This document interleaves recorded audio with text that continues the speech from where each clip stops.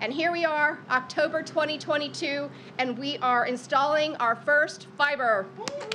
The fiber that State Technology Department Director Leanna Bailey Crimmins spoke about was being threaded into the ground at the foot of Iron Mountain in Poway. A lot of the work of burying the fiber cables and running it throughout California falls to Caltrans. We're holding a strand of the broadband fiber that went into the ground just now. We just placed 500 feet, the first 500 feet of a 10,000-mile broadband middle-mile network, and today we just made history here. Those thousands of miles of connectivity will arrive in rural and urban areas of California, where officials say 1 out of 5 people do not have broadband access.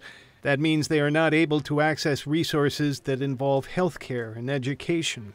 California Transportation Secretary Taxomi Shakan has a list of things that begin with E that people are forced to find on the internet. But there are some E's that we like to talk about all the time that make this sort of drive this home to what it's going to do for people from an economic standpoint, from an equity standpoint, from an employment standpoint, from even emergency and even healthcare standpoint. This is going to mean access. The fiber optic cables will lie just 18 inches below the ground.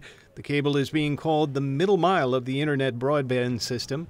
The last mile is the connection from the cable to homes and businesses. So what we are building here today is a middle mile network, which is a backbone in order for last mile providers such as AT&T and others to connect and provide that connectivity that's so vital for individuals. Teresa Valenzuela is with the San Diego Futures Foundation, which provides computers to low-income people. She says closing the digital divide also requires connectivity, which many San Diegans lack. There's so many senior citizens, disabled, students, mothers, refugees. Why do they not have it? Most of the time it's because they can't afford it. Bailey Crimmins said in order for internet providers to be part of the state broadband network, they must provide affordable internet services.